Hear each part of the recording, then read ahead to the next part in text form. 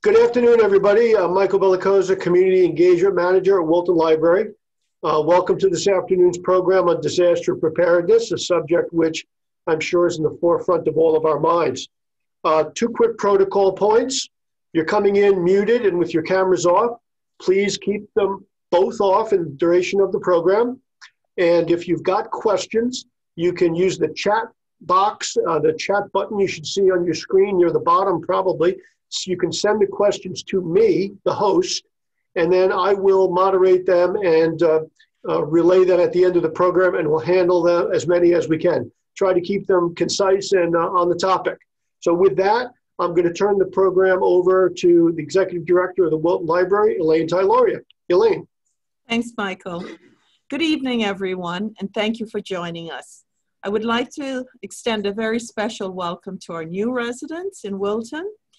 And we hope you will discover, of course, the Wilton Library, and this is a wonderful community, so welcome.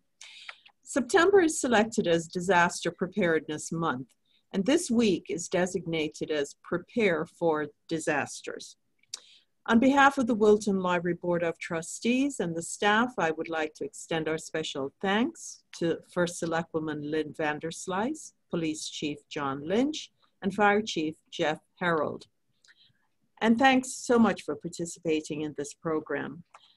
Most of all, I'd like to say a special thanks to them for all they do each day, each and every day, to keep this community safe for us. So without further delay, I will turn the program over to Lynn to tell you a bit about Wilton's emergency operation. Thank you. Thank you, Elaine, and hi, everybody. It's kind of funny when Elaine first came to us with this idea, it was prior to the tropical storm. So we thought, oh, it will be timely because we'll be heading into storms, never imagining that we would have had the event that we had in August. But so we're very happy to be here, and having just gone through that storm and being in a pandemic, it certainly it really explains why we need to do this. I just want to give everyone the message that we have a very strong emergency operations team. It's under the leadership of Chief John Lynch, who you'll hear from. He's our emergency management director. It's a very collaborative team. We have great teamwork. I keep using that word team because it's so critical. But we're people who work with each other all the time throughout the year.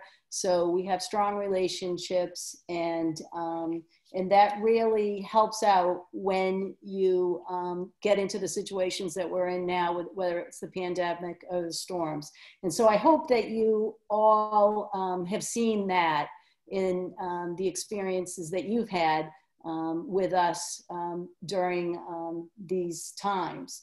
One of the critical components of anytime you have a disaster is preparedness. So, that's important why we're here today. It's not only the preparation that we do as a community, but it's also the preparation that we ask you to do as residents that John and Jeff are going to be speaking about. Another important component is communications. And we have really tried hard as a community to improve and make communication more accessible in all areas, but particularly during an emergency. So I just want to touch on that one thing. I want to hope that everybody is signed up for the town's emergency alerts. But if not, I'm just going to pull that up onto my screen and show you how you can do that.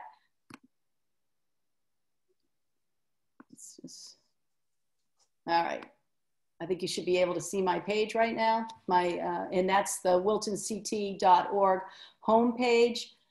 We used to years ago use phone calls, but we found about less than 40% of the people actually pick up that phone call. So we think emails are now the better way to go. And obviously, if you are all here on a Zoom presentation, you use email, you're comfortable with technology. So if you haven't subscribed, let me just show you how you do that. Right up here, it's subscribe to e-alerts. It's click on it. It's very easy. You come down here, you're gonna put your email in, and then what we want you at a minimum to sign up for is this urgent town alerts. That's going to be notices from the police, but if you scroll down to news and announcements and you sign up right here for town news and announcements, those are the messages that come from me during the any emergency. So if you were signed up, then you know that there was at least one message a day during the storm emergency. Many days there were more than one, but at a minimum that will happen. And right now there are town coronavirus e-alerts, which are also at least 2 times a week. So if you're not signed up, please go ahead and do that at the end of this meeting, wiltonct.org. And there's many other things, you know, about town business that you can sign up for, but at least those 2 to be best prepared for an emergency. So with that, I'm going to turn it over Chief John Lynch. John began his quick introduction. He began his police career with the town of Wilton. So over 30 years with the town of Wilton, you know, worked his way up to the chief position a few years ago. And as I said, is also the emergency management director. And Jeff Herald, he's actually our interim fire chief. He agreed to come on as an interim for about a month or 2, and he has now been here for more than a year. And he will finish up his interim position at the end of this month. But Jeff was more than 30 years with Danbury Fire Department and was the chief of the Danbury Fire Department. So I'll hand it over to John and Jeff.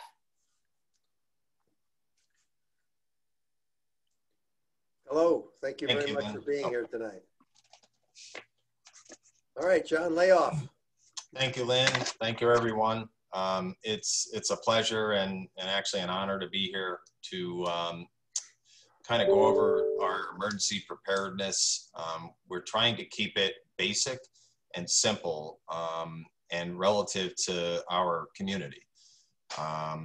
There's a lot of information out there, but the Chief Herald and I kind of streamlined it to fit within our community. So with that said, I will start, and we're going to start with standard preparations. So this applies to, it would apply to anything, earthquake, hurricane, blizzard, tornado.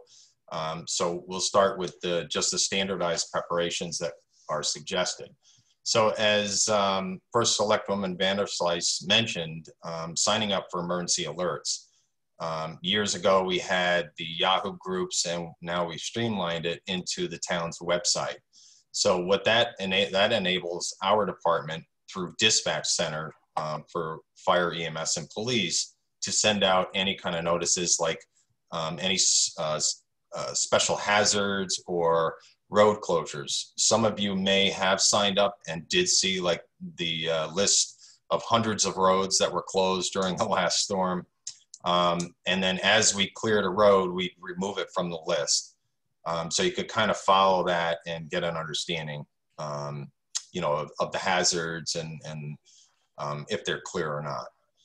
So beginning the preparations for any of these kind of emergencies, you know, we suggest you make a list of items such as like potable drinking water, food, gasoline, propane generators, propane for your grill. You should always have 2 tanks. One is a backup, and so when you run out in the middle of cooking, you have it, but you also have the ability to have two tanks for an extended power outage. And then the one caution, and you know, Jeff, why don't you just touch on this one? It's about using generators and grills in proximity. Okay. Yeah, actually, that's an issue that shows up every time we have any kind of a situation like this. And indeed, we did have them in Wilton immediately after the storm, where people use the generators and the grills too close to an entryway into the home. And remember, generators and a grill, like anything that burns, creates carbon monoxide. And if you use it too close to the home, the fumes from the generator and the propane will go into your get into your living space. And that can create a very serious and sometimes indeed life-threatening situation. So you should, if you're installing a generator, have it installed properly. And there are building codes that apply to generators. Don't ever use a portable generator like at the door of a garage, because even if you put it outside, the temperature differential will often bring that exhaust outside into the house, into the garage, and into the living area. And you want to leave it away from windows and doors, simply, that's obvious. But you also want to consider things like dryer vents. If you have it outside next to the home where you have a dryer vent or even a bathroom vent, any kind of exhaust vents, any entranceway, carbon monoxide can find its way back into the house. So anytime you're using a propane or even a charcoal grill, don't use them on a wooden covered deck, and keep them away from the home in any way of entrance for the exhaust fumes. Thanks, Jeff. And just to add to that, I did notice in this last storm, some people actually had tents. So they had the generator out in the driveway and a 10 by 10 tent covering it to protect it from the rain. And the other thing is, if it's touching something, they get very hot, could become flammable. And the other issues are food. So with this last storm that we had, it was unique because, we had never had Wilton Center go down. And in past storms, we were used to having CLNP crews and establishing the priorities. And obviously Wilton Center, there's dense housing, there's elderly housing, there's restaurants and groceries, and it's kind of the heartbeat of Wilton for supplies. And that was out for a good 5 or more days. So you want to stock up on food and supplies, and not just the bread, milk, and eggs that disappear at the groceries, especially with a snowstorm. But you want to have supplies, canned goods, things that you can survive and feed your family. They suggest a minimum of 3 days, but you should always think about a week ahead, because like this last storm, we were without power for a week, and you don't know if restaurants will be available or open.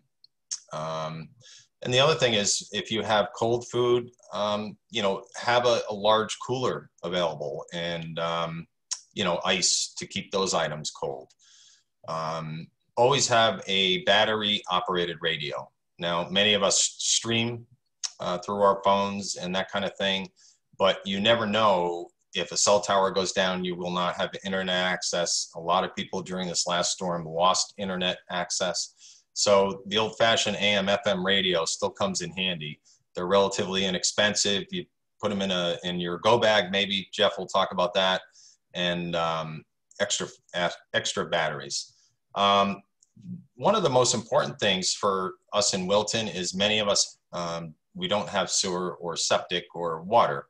So we rely on electricity for that. And if you don't have a generator, or your generator's not working or not hooked in, you can't flush your toilets. So it's always suggested before a storm is to fill your bathtubs with water. So at least you can use that to flush toilets and maybe clean some stuff. Jeff, do you want to mention what the fire department offered? Or we'll get into that in resources, I'm sorry. And then, obviously simple things, obvious things like keep a flashlight, batteries, extra warm clothing or blankets in your vehicle. Jeff, you want to talk about first aid kits and take it from there? Yeah, first aid kits, and along with the first aid kits, and I'll touch on it again with the go bag. The first aid kit is your standard kits, your antibacterial spray or the ointment, Band-Aids, some basic bandages, and then anything that's specific to you and or your family's needs.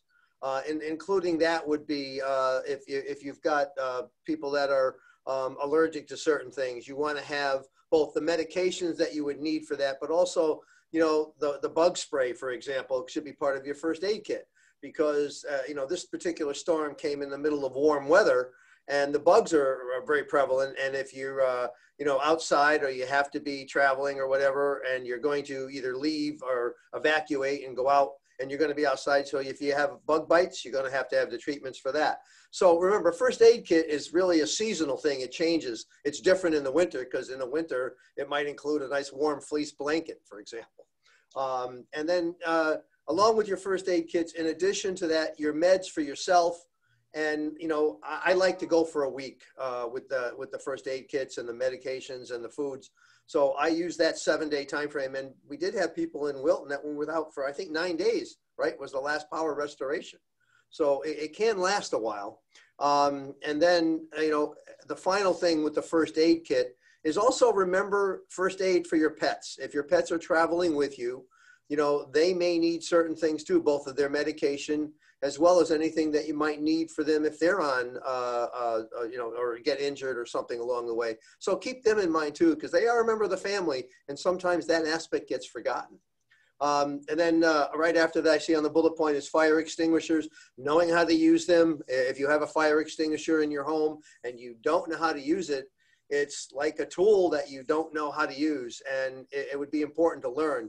And if you were to come to the firehouse, for example, we can teach you how to use it. We'll actually, we can run a class for you. We can run classes for the public and teach you how to use a fire extinguisher, because there is a specific proper use format for a fire extinguisher.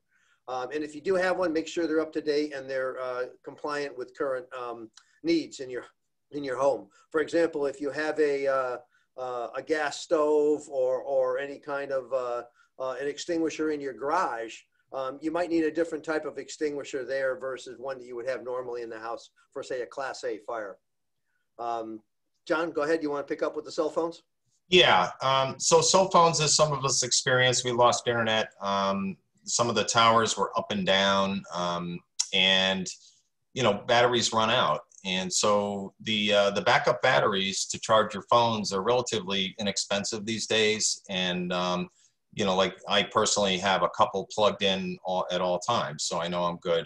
You can also use your car to charge them and that kind of thing. If you use the car, don't run it in the garage. In the garage, yeah. You know, it's funny though, some obvious things, but some things you may not think of. And the other, you know, with that, Jeff, is CO, right? CO poisoning. It's, you don't smell it. There's no odor to it. There's no odor to it. And you might, what you smell, for example, when you smell the exhaust from a car, you smell the unburned particles. You're not smelling carbon monoxide. Carbon monoxide is almost neutral to air, so it can move to any part of the house. You'll find it in the basement to the attic, and it could come from automobiles, your gas grill, your generator, or it could come from your oil furnace if it was indeed running. If it misfires and fires incorrectly, you can still put CO in. And we had a number of cases during this storm response that were involving with CO alarms sounding due to all of these things I just listed. So be aware of what the CO is and install CO detectors. They're relatively inexpensive. You can buy them at hardware stores or the big box stores. You can get them just about anywhere. Great. And the one thing, the other thing I wanted to mention about the medications and having a week's worth, during this last storm, we did receive a few calls as well as social services that they couldn't access the CVS in Wilton to pick up their prescriptions because they didn't have power for 5 days. So those are some things that we need to think about, you know, when these storms are prevalent. So we'll move on to knowing how to turn off your water and electricity. Everybody should go through that drill and just know how to turn off your main power from the fuse, know where the fuse box is, and also your main water shutoff. You never know when a pipe may burst, but sometimes with these storms, you may have a tree limb come down and take something out. So you should always just understand where and what it is and how to do it. And I know we want to leave enough time to, you know, for people to ask questions. So I'm going to move through this relatively fast. Clearing trees and branches from around your home, I think that's self-explanatory, but you don't want to wait till a storm comes to have that big oak tree that's been dead for 3 years fall through your roof and either, you know, hurt somebody or you know, damage your home. And that includes the large branches and that kind of thing. when a storm comes, you should remain inside the house. Don't go out, don't run to the store, just wait till it passes. If it's a larger storm, predicted hurricane or such, you know, it'll vary track-wise, and, you know, you need to stay in your home and be prepared to stick it out. Downed wires, I'll let you cover that, Jeff, please. Okay, I noticed that the big letters, do not go near anywhere down wires. Don't go near any wire, even if you think it's a telephone or a cable. Always assume they're live and note that they can become re-energized, and then they'll move around, they'll jump around.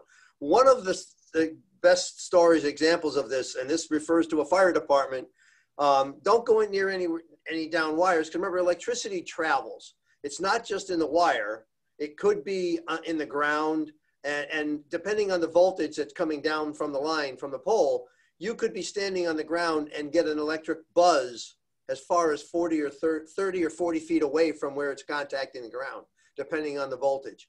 One of the things that happened to a firefighter in my previous assignment in Danbury was we were over 100 yards away from where the wires were down, and it was arcing and making a dance in the road. But the wire was also touching an electric fence that was right next to where the fire truck parked, and not thinking or not paying attention, one firefighter did go over and lean against the electric fence, and yes, it was charged. And it was 100 yards away, and it didn't hurt in the you know, the long-term sense, but it gave him a jolt, and it's something he's never forgotten. And so electricity can travel. And one of the examples, and one of the reasons for this, by the way, is on all the electric poles, you'll see a cable that is wrapped in or involved with holding the wires up. And that cable is, of course, metal. And if there's a short and it gets to that cable can run it both directions from that short and really carry the power a long way. So don't touch wires in any way, shape, or form, even if you think they're dead, because the fact that they're quiet doesn't mean that they are. Yeah, and I just want to add to that. They could be quiet, they could be de-energized, but I've also seen them where they became energized. There are some automatic circuits that will try to re-energize to burn off a tree limb or something on the wires. So you just assume, always assume that there is power. And with that, you know, I made this mistake back in the 80s when I was a rookie. You know, I'm looking ahead to look at the downed wires, and I actually stepped on one because they're hard to see. Some are bare copper, some are dark. Many times they're entangled in tree limbs and you're focused up ahead. You know, watch where you're walking, watch what you're touching, and always stay away from wires. And then the other part to that at down wires, it does happen, it's rare, but it does happen where wires may fall on a vehicle, a tree and wires. And the recommendation is stay in the car, don't get out, and call 911 immediately.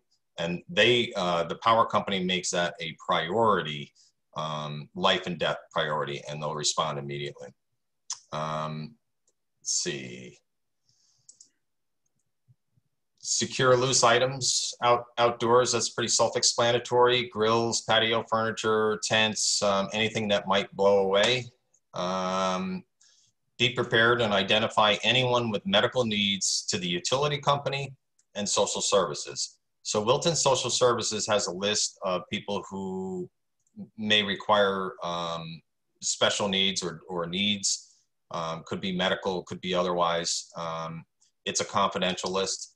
And you can also sign in with Eversource as somebody who needs electricity as a priority to facilitate, you know, like oxygen machines and that kind of thing.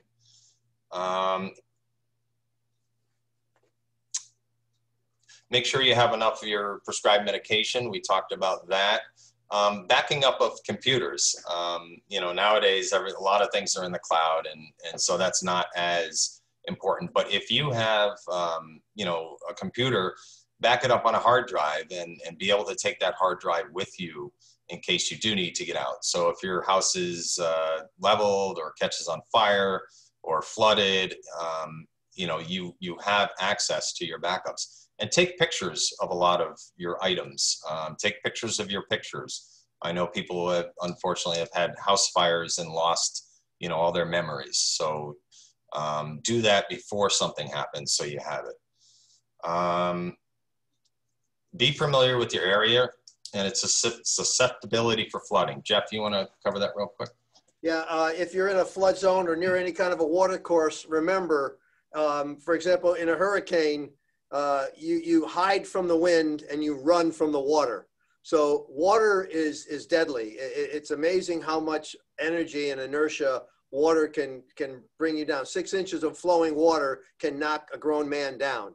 So it's really important that you keep that familiar with it. It's going to be flooding. And the general rule is, and this is the rule that we use in the fire service, if you're on the road and you can't see the road markings, you know, the double yellow line, the white line, don't drive on the road because it could be deeper or the road could be gone. It could be washed out.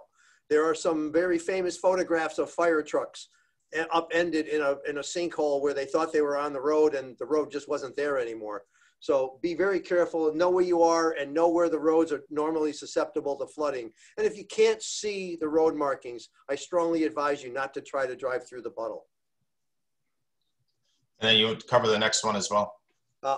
Candles. Yeah, that's in my bailiwick. Don't use candles. In general, candles are great for you know, setting the mood or for ambiance, but they should not be used to replace lighting in an environment where, especially with there's children or where they can get tipped over. Anything with an open flame is a danger to begin with. And so in a situation like this, we strongly urge that you don't use candles to replace lighting in these circumstances. Good point. And then the last one on the preparation list is just kind of have a plan in place if you had to move your family somewhere, friends, relatives, just kind of have a plan there. And not just your family, but your pets as well. And many of us experienced with Katrina in New Orleans, they had a lot of pets there, and it was a big issue. And many of us were ill prepared or not prepared at all to deal with pets. And so now by law, we do have to, and you know, we have spare crates and set up shelters. So just know what your shelter options are, and you know, bring your portable crates for your dog and medications, foods, and toys. But Jeff will talk about a go bag, which covers most of that, and that's coming up now. So, okay, you'll notice that much of what we've talked about is what happens before the event. Many of those things can be done now, whether there's an event even in the near future or not. And so we urge you to be prepared at some level all the time for an emergency. And that's really what this is. So keeping a go bag. A go bag is a bag that an individual has to get up and get out now. If you get noticed that, for example, that the hurricane changed course and you've got 3 hours to hit the road and go someplace else, you should have a go bag ready to go. And that should be basic clothes, medications, water for a couple of days, food for your pets, food for yourself, batteries again, some of this is we're going to repeat, batteries for your portable radio, a phone charger with a spare battery charger, your credit cards, got to have those, cash, your phone list, that's important. If you don't have your cell phone, or if your cell phone battery dies, what's Aunt Ellis's number? I don't know. Maybe I can't remember. So have a paper list of the important phone numbers for yourself. Portable light and batteries as well there. By the way, some of these radios and batteries, they have a hand crank generator now that you don't need batteries in it. You can crank it and it's good for 15 or 20 minutes at a time after cranking it either for the light or the battery. And it gives you that emergency communications and lighting. And develop contact times and a plan with family and friends. In the event there's an emergency happening and you have to leave, have a plan before the emergency, what time or when you're going to try to call your relatives or your friends to let them know where you are. One of the worst things is that being okay and not knowing if you can get that information to somebody, or being on the other end and not knowing if you're okay. If you have a plan and a set time, they know that, okay, it's not 5 o'clock. They're supposed to try to get me at 5 o'clock. Now, so obviously, sometimes even those plans can fall apart. But if you have a plan and a schedule, it makes everybody's nervous tension a little less. And then you want to have specific needs. So some of these things in a go bag are going to be warm clothes in the winter. I don't need my big woolly jacket now in July or August, but I might need, you know, a light fleece or something. In the wintertime, I want that big jacket. And then you want to harden the home. And we were talking about some of that earlier. You want to have your home prepared for the disaster at all times. Right now, for example, where the wildfires are, one of the things that they've taught people when they build homes is to not let flammable brush and bush get too close to the house. Don't want trees that'll transfer the fire from the tree to the brush to the home. So you hardening your home, it's a term that's used to make your home more secure, whether it's security systems or moving that pine tree that's so pretty right outside your living room door. Remove the trees, the branches. Once again, check your generators and gas. Oh, and by the way, one other thing is if you're storing spare propane tanks, make sure you store them properly. Tanks now have a fail-safe system in there so that gas won't come out unless it's connected. However, it is still a flammable and sometimes explosive object, so store them properly in a place where they can't be damaged. Check your auto and your tires and your gas. Make sure if you're going to be leaving, make sure the car is ready to go. And then consider your own physical capabilities and condition. If you are somehow unable to, for example, cut a branch away from the garage door, you may have to have some help or have other ways to get that done.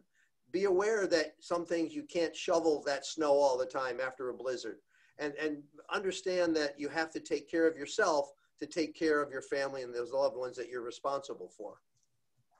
And then finally, if you are getting ready for an event, contact your friends and family, tell them what your plans are, where you plan to go, whether you're going to stay in your home or whether you're going to try to make it to a hotel or head out of the hurricane or the storm's path. And then if it comes down to it and you have to evacuate, you'll be ready to evacuate. John, you want to take up some of the next? Yeah, I just wanted to add, I think we should all go into this with the understanding that emergency services may not be able to reach you, or they may be significantly delayed.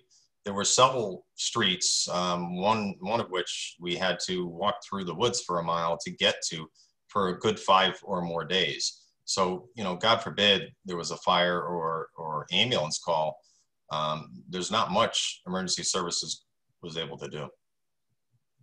Yeah, and that unfortunately is a common occurrence. And by the way, sometimes it's not even after the storm. During the storm, once the winds get to 40 or 50 miles an hour, we don't put fire trucks on the road. It's too dangerous for the personnel responding. So at some point, even during a heavy storm, while it's actually happening, we may not be able to come out on the road to, even if roads are clear, we may not be able to get there. Yeah, and with that, some of our fire trucks and police cars have been trapped during some of these storms. So it is dangerous. So if you're out there driving around, and one other storm where you should not be on the road is during a heavy snowstorm, because if a car gets stuck, then the plows can't get through, and then it just piles up. And so be cognizant of that. Try not to drive when it's snowing. Stay home. And I noticed that Wilton does a good job with that for the most part. So let's see, we covered pending event. During the event, if you're evacuating, and I'm just going to go through this because we're about 25 minutes left, so we want to leave time for questions. So make sure you have your maps, your GPS and your destination, go bags, pets. Leave before the danger arrives, usually 24-hour minimum for like a hurricane or that kind of thing. Have a planned route and notify others of your planned evacuation route and destination. That way, if something does happen, somebody else knows, you know, what your plans were. If you're staying home, Jeff, if you could just cover that. I think that real quickly. If you're going to stay at home and you're going through a hurricane, for example, be aware of a couple of things. Hurricanes can create weapons of common everyday things. For example, we talked about the patio chairs. A hurricane can pick that up and throw that through a window. So if you're inside and you can't board up your windows, avoid rooms with big windows. Avoid glass. Stay into an inside room with as few windows as possible, or put furniture in front of the window so in case something happens. Use it, again, using your portable generators appropriately. Have that food in there ready to go. and be aware that emergency services might not get to you. We have to stress that, because you could be trapped there for a while as a result of the storm. You may be perfectly fine, but the roads are blocked and we can't get to you. So please have your meds and have your ability to take care of yourselves as much as possible. So after the event, Jeff had already mentioned, don't shovel too much. Again, if you drop of a heart attack or something, or hurt yourself, slip and fall, the ambulance may not be able to get you to, quickly. Let family members know that you're safe. Use your resources, water, food, judiciously. Notify the power company if you're out. Most people have that app if it's working. You may not get an ETR. That was a little sarcasm, but hopefully they'll be notified. And then, again, wait for the trucks to clear the roads before you go out. And then, as Jeff had it here, he said, make sure you don't eat all the chocolate chip cookies the first day. Yeah. All right. My emergency rations, my Pepperidge Farm chocolate chip cookies. So we're going to run through town services and resources just so you know what's available. Obviously we have the emergency response of all the services during the event. We will activate the Emergency Operations Center with First Selectwoman Vanderslice and the department heads.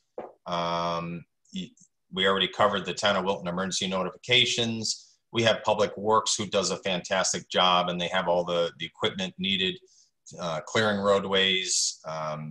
We work with Eversource to try to make safe, not so much this storm, but in prior storms, and we're pursuing to ensure that we have them if we have another storm.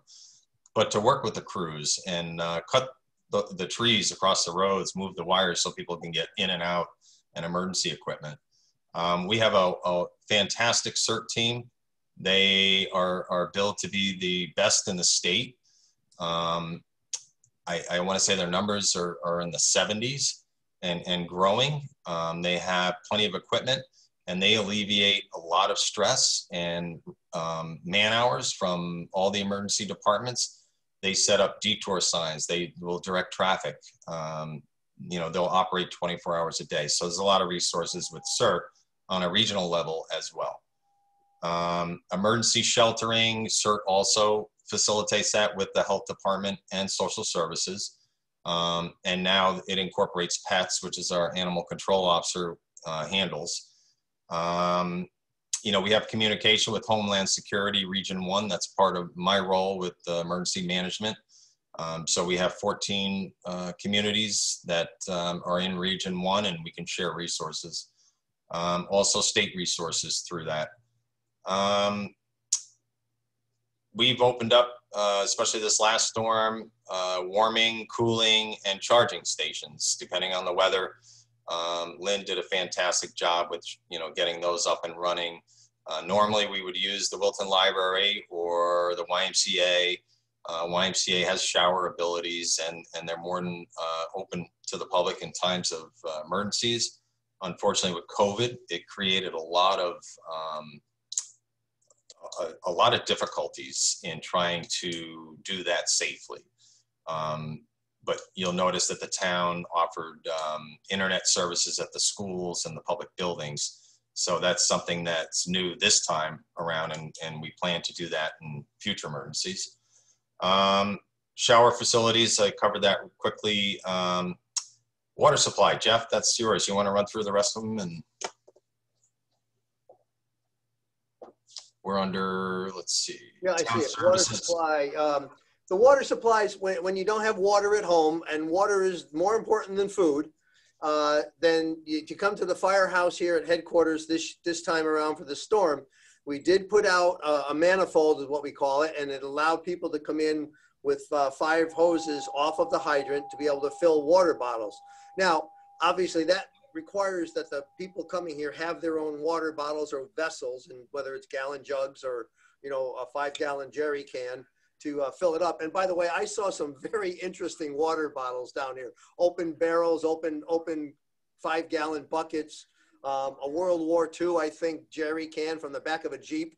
It was amazing what they were carrying to get water to them. But water is critical, so you have to have some way to get it. And you know, one of the things that we noticed here, we used that water right up until the Saturday after the storm or Sunday after the storm. A lot of people needed water because if you lose power, your wells go down and your well pump doesn't work. So that's an important thing. So have water on there, fill up your bathtubs, have another supply. You can buy these inflatable or expandable water containers and fill them up before the storm and give you some, at least a few days of working water. Thanks, Jeff, and thanks for providing that service. So we have limited time, so I'm just going to run through the one. We have different storms. We have hurricanes, tornadoes, blizzard and ice storms, flooding, power outages in general, and earthquakes. So I think the one that I'm just going to hit on, because we've kind of covered everything already, are tornadoes. So we dodged a bullet a couple of weeks ago with those strong cells that came through. We received a call from our regional director warning us, and so we put the alert out. It should have been a tornado coming through Wilton, but thankfully it didn't cause nearly any of the damage that we were expecting. But if you find yourself in one of these snap storms or tornadoes, try to find a parking lot with no trees around, out in the open, so nothing can fall on you and you're not driving through water that you can't see the bottom of the road. Usually with tornadoes, they're localized, so there are a lot of resources in the state of Connecticut. So if Wilton gets hit, we can rely on our surrounding towns and the state as well. Whereas in a hurricane, usually it's a much broader area, so you have to rely on other states and unaffected areas. But with tornadoes, you'll notice many of you will get the alert on your cell phone. Just take that seriously, because that is keying off of a regional tower for that area. So just make sure if you get that alert, make sure you pay attention to it and get to a safe area.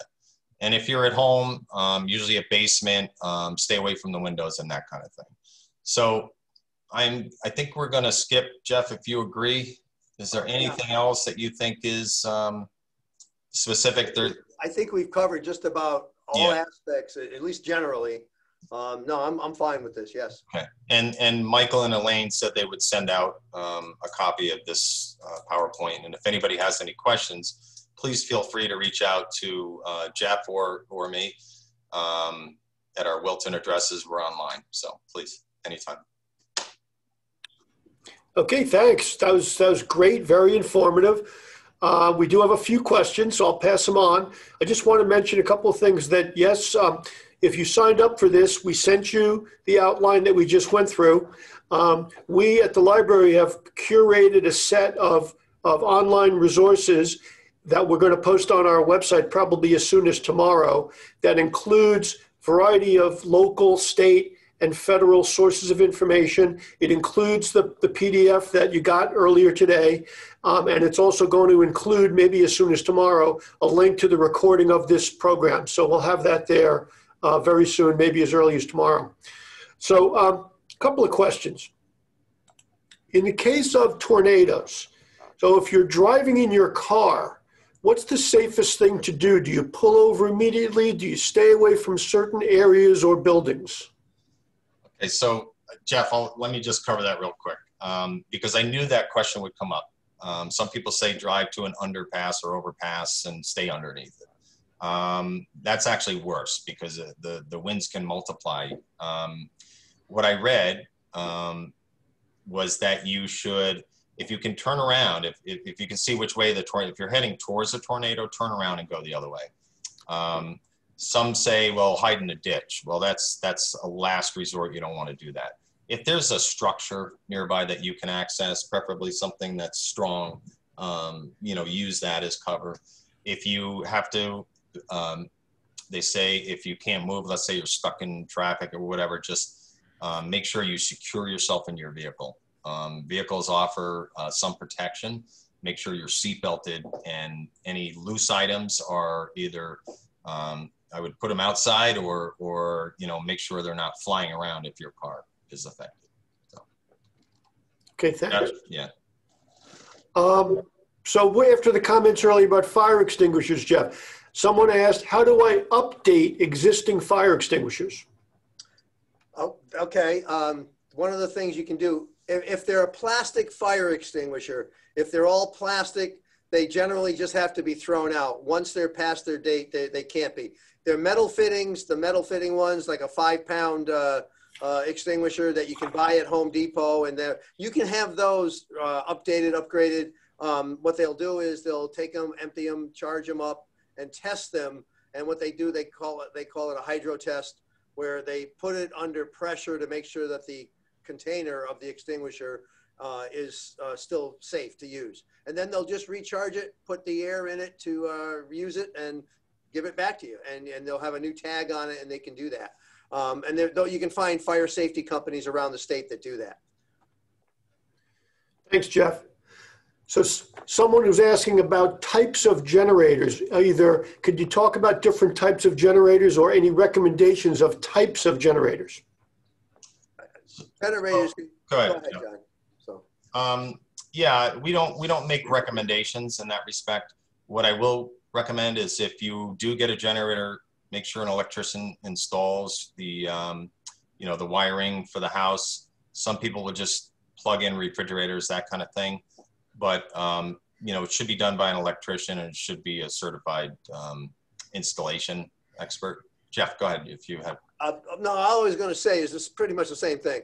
If you're going to install a generator with a double pole switch to cut it off from the street power, that has to be done by a licensed electrician. And once again, that's a permit. You have to pull a permit to have that done. If you're going to use a simple generator to run an extension cord to run your refrigerator, just once again, keep it far enough away from any openings into the house, because that generator is going to generate some carbon monoxide and some exhaust. And just keep it as safe as you can. Put it in this environment where the exhaust is not coming into the house. Those small generators, gasoline, you can get them propane, you can get them natural gas, you can even get a diesel generator. But the diesel generators and the natural gas tend to be those that are permanently installed, which will require a permit and an electrician and a process to build them. They are the best, and you can get a whole house generator that'll power your whole house in the event of a storm. But they also probably cost $10,000 or more because propane. Yeah, depending on the size of the generator, yeah, they can vary from anywhere from $4,000 to, as he said, $10,000 or more even. Okay, great. So someone commented that the idea of a fire extinguisher class at the fire station is a great idea. Could you talk a little more about how that works? Well, we do them for industry, and we have done them in the past. In the past year, we haven't done one in the last year or so. But for example, if we had a request for them at any time, if somebody were to call up and down there, within a few days, we can put together a demonstration and a class on how to use an extinguisher. We can do that pretty readily. And indeed, if there's an extinguisher in your house and you are at all uncertain as to how to use it, they all should come with an instruction manual. But it's a real simple system, and we can bring it, if you bring it down to us, call up, we'll set up a time and we'll go over it with you. It's easy to do. Can I just add one little piece there? We're not going to do a class during COVID. So of course. Let's qualify this. We're not having a lot of visitors to the fire station during COVID, but I do think it's a great idea and maybe something that the library, let's coordinate it. And, once we get past COVID. Absolutely. Yeah. And I did see a chat question about how to determine different wires on the pole. Somebody was asking about cable wires versus phone wires versus electrical wires. And with all due respect, it's something you don't really, they don't matter. Treat them all the same as if they're live power. Generally, however, the electric wires are at the top of the pole, then there's telephone wires, then there's cables below that. If you can see where it's attached to the pole, it might give you a general idea, but that doesn't mean that it's not shorted out at the pole and electricity isn't leaving the electrical wires and getting into a cable. Yeah, I mean, we've seen houses burn backfeeding through telephone or cable. Oh, absolutely. Yeah. Yep. And I did want to mention that CERT, they do, if you are interested in being a CERT member, you know, they do teach you first aid, which I think every citizen should have basic first aid knowledge. I was an EMT for years, but I will carry that knowledge to, you know, for the rest of my life, basic first aid. And they also have I think a fire extinguisher component and a traffic component, and you know, how to be safe around wires and that kind of thing. So it's also Thanks. So one last question, unless we get any more, something that actually I found helpful in the last big storm, but one of you guys could comment on it a little better than I could. With the importance of water, what about using swimming pool water and hot tub water for different things?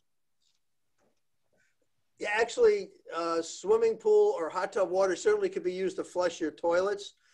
You would want to be careful that there's not so much bromine in it that it's going to upset your septic system. Obviously, that's a concern. But yeah, water like that you can use for that type of sanitation. It is not potable. You can't drink it, and it's very difficult to make drinkable in a short time in the average household. Thanks, Jeff. Well, I think that wraps up the questions in the chat box. I don't know if Lynn or Elaine wants to make any concluding comments. This was really very, very informative. Yeah, I can't thank all of you for, you know, taking time out of your days to prepare this program and to present it, and really for all you do. I've learned so much, and as you know, I've gone through lots of storms here, and yet I picked up so many wonderful nuggets, so I can't thank you enough. And I just want to say, Michael, you had mentioned that we'll be storing some resources on our website, but this video will also be available. And as we face other storms coming through, we'll be e-blasting that so that it will, you know, be there to help people be prepared and hopefully be safer. And the one website I'd like to get out there is the FEMA site, ready.gov. And it's the site that will lead you to any other links for any of these other questions and a lot of other information. It's a simple site, and FEMA's have put that together, and they keep it updated, and they will give you a ton of information through that site and other links it connects to. And the links to a couple of parts of ready.gov, excuse me, are in the set of resources we're putting together that we'll post on the library's webpage. Yeah, and even this Connecticut guide will be there. That too. Well. Yeah. And Lynn, I neglected to mention, I have it in here as the last thing I wanted to cover was the C-click fix. I don't know if you were going to say a few words before we close out. Go ahead, John. You can go ahead. I'll let you describe it. Go ahead. That was your idea. So. Because C-click fix is one of my favorite things. If you're not familiar, C-click fix is an issue reporting system. There's also a behind the scenes piece that the public doesn't see, which is a work order system. So any issue in an emergency situation or post-emergency for down trees or down wires that, you know, non-911 situations, you can just enter that information in through C-click fix, and behind the scenes, it's routed directly to DPW or police or whoever needs to address it. So it's a fantastic system. You can access it again on the town website. When you go on the homepage, there's a residents section, and right under there is a link for C-click fix. You can download it onto your phone. Beauty of it is you can take a picture on your phone and then send that off to us. So the phone comes with the picture rather comes with the coordinates, so we know where that picture is. When you send it up, you put an address. So it's a faster way for you to communicate with us, and you don't need a person at the other end of the line answering a phone, but it's also a much more efficient means for us to address issues. And then you get to track your issues, so you'll see when it's been resolved. But thanks, John, for mentioning that. Okay, well, thanks everybody. Wrapped it up right on time, covered a lot of things, and you can give the library a call or send us an email if you have a follow-up question, or as John said, you can contact them and follow up with that. But we'll keep the information current, and I'm glad you could join us. Right. Thank you. Thank you, Bye, everyone. everybody. Thank you. Thank you. And thanks, Jeff. You're immortalized. Thank you all. Thank you.